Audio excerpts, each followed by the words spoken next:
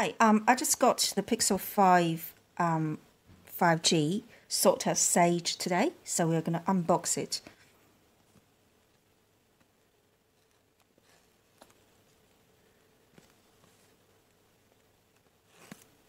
So let's see what's inside. We've got the phone itself. It's metal bodied, but it feels quite plastic. Got two rear cameras and one punch hole front camera. And inside we got the Start Here leaflet.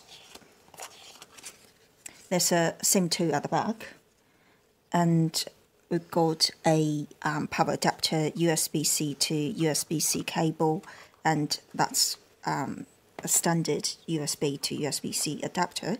And we also got a pair of USB-C earbuds, which is quite good.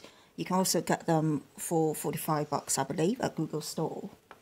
Okay, let's try to turn it on. We got power button here, volume up, volume down, and the speakers are at the bottom, and there's USB-C port.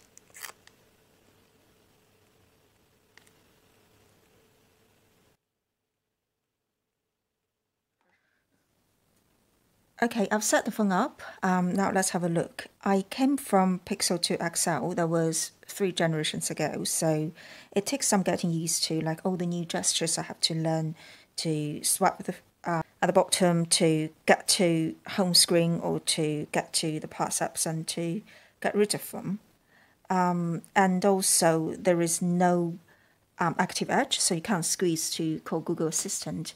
You can, of course, say the magic word or just swipe from the bottom right or left corner up, and you'll be able to call the Google Assistant.